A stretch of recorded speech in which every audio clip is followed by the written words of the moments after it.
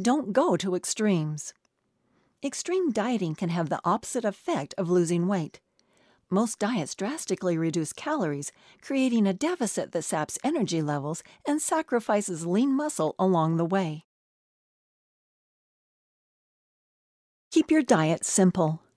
A lot of people make eating and nutrition way too complicated and are always trying to figure out what to eat for their next meal. The more complicated you make your diet, the more likely that you'll fall off the wagon and sabotage yourself.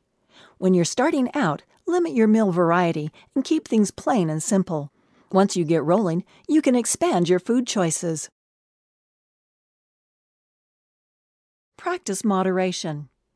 You don't need to totally eliminate all of your favorite foods to lose weight, but you should eat them in moderation.